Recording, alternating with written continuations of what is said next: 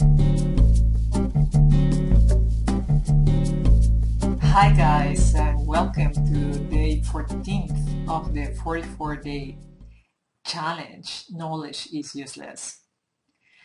As you might have seen in yesterday's video, I got connected again to a very old story, the story of Baba Yaga. I found it in this amazing book of Clarissa Pincola's Tess. And it was also thanks to a video that the author of another amazing book was reading online. That is Thomas Verney was reading, and he's author of this also awesome book. But this time I'm not going to be talking about this book, but about the first one.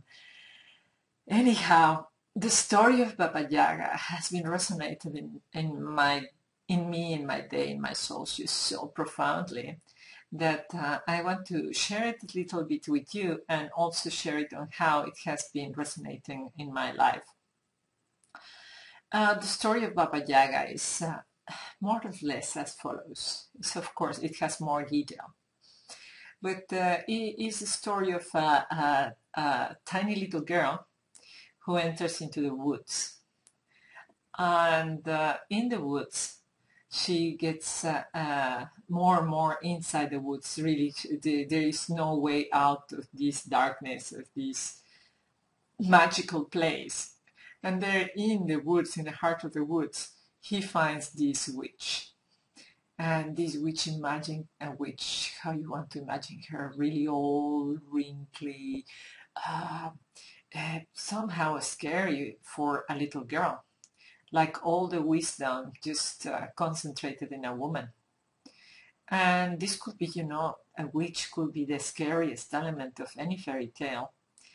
And this girl, without any fear, with all the love and compassion that you can imagine, went, sat on her lap and gave her a kiss.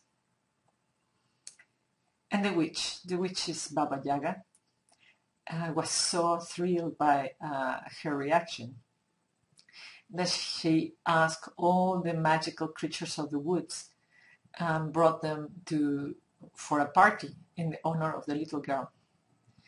And they dance and they celebrate the wisdom and the power of this little girl. And after the party, Baba Yaga asked the guardians, the powers of the woods, to take her home. And that's basically the story.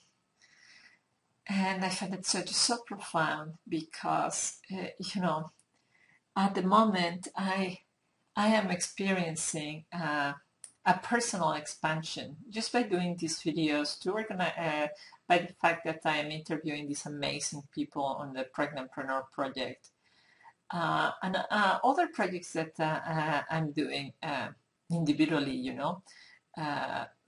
maybe I should be telling you about all these other projects, creative projects of I'm organizing a concert for children. I'm learning how to use my intuition more and my creativity more, because that's basically the gist of it.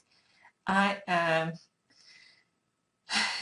which is, the core of this challenge. I am working on how it looks in 3D, my mission. What does it mean really practically? Forget about just writing a blog. Forget about just working with my customers, but I'm really expanding it in other areas that I've never done before. Of course, I share with you that I will be in a catwalk, in a runway, in a fashion show. I'll be the only pregnant woman there, so that would be really a lot of fun. I will share photos with you. So, in other words, I personally feel like that little girl who is entering into the woods. I'm getting myself into increasingly more uncomfortable situations. And these uncomfortable situations, at the end of the day, they are not as scary as I thought they would be. And this is just tremendously fascinating. because if you get yourself in really uncomfortable situations, kind of such dangerous situations, you're really protected. You're really safe. So the woods is not that scary as you would have thought. Today, something really simple, trivial, maybe happened that there was some kind of mismanagement or something that went wrong with the trams in my city, and I had to go in a tram that was really, really packed. And by now, I'm really quite pregnant, and I found it really scary to be in a packed tram in any public in any kind of public transport that is packed. And it was, like magic. I was in a packed tram, so many people, but really around me, there was enough space for me. It's like if I was in the woods, but still I was safe. So being that little girl is really clear in my awareness. And that's something that I can imagine that you also quite easily can feel. You open the newspapers and you see that all these tremendously huge things are happening around you, around your industry, around, the place where you live, that you kind of feel small and helpless, just really like a child in the woods. But this tale also talks about the other part of ourselves, the witch within. Because really the woods is no other thing but, our fear, our unconscious, those things that we haven't explored, that yin part of ourselves. So that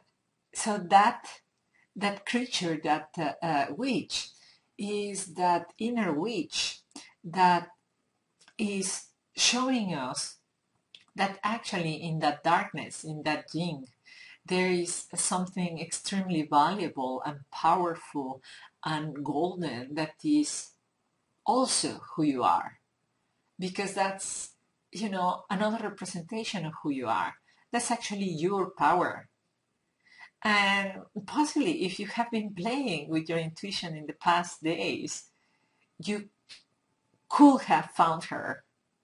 And this is something that I'm starting to find more and more, that there is an old, wise woman inside me. And this old, wise woman, full of wisdom, is inside all of us. And I will say old, wise woman, and really is inside also of all of us, men and women, because it's really an archetype, is this representation of Mother Earth, of knowing it all, of being the protector and of the fire, the one who really has kind of the power of creation. And we have been grown to be scared of her. And, you can blame it on all the stories of burning witches during the Reformation. But this character is actually a very important character for us, for our growth as spiritual beings. So, and the end of the tale is also very powerful. You will be taken out of the woods, you will be guided out of the woods by all those powers of the woods. So you are actually initiated, you are actually given powers for you to go back and give your gifts back in the world. So this stage of initiation into your intuition is really powerful and beautiful, and it starts from of course it starts with entering to the woods, meaning looking at all those dark things that we don't want to see, like our fears, for example. And it continues into kissing the witch and actually loving the witch, really falling in love with that part of yourself that has been so scary. And you will be tremendously rewarded with powers beyond your expectations. So, wow, how can you practically go this week to use that? Well, let it sink.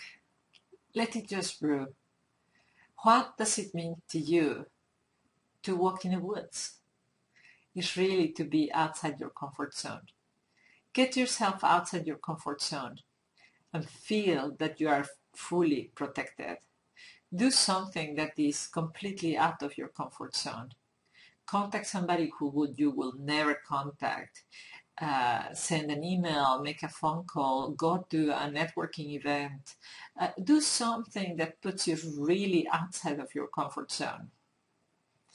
And really see what happens and see how you're actually safe.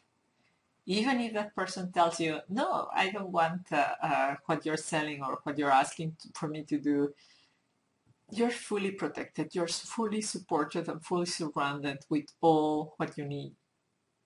So get yourself into the woods. Get yourself into the woods with all your love and compassion, particularly for yourself. So that's it for now. The inspiration is really forget about the walk in the park. Forget about the walk in the park. Let's walk in the woods. Have a nice evening.